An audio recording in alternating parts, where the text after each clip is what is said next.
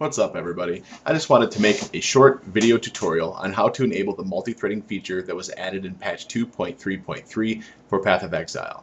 I will show methods for both Steam users and non-Steam users. Click the Path of Exile shortcut on the video to skip ahead if you're a non-Steam user.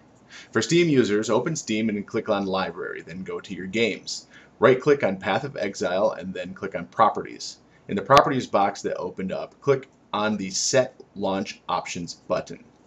In the text box that appears, copy and paste the --experimental-frame-optimizations. This will be in the video description to easily copy it. Then you click OK and click Close, and you're good to go. Happy gaming.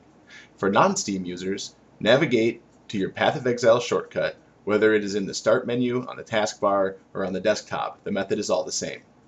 Right-click on the shortcut, click Properties.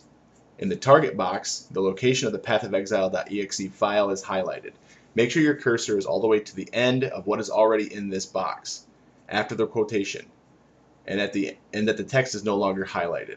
From here, just hit space and then paste the command text that is located in the video description. It should read --experimental-frame-optimizations. Happy gaming.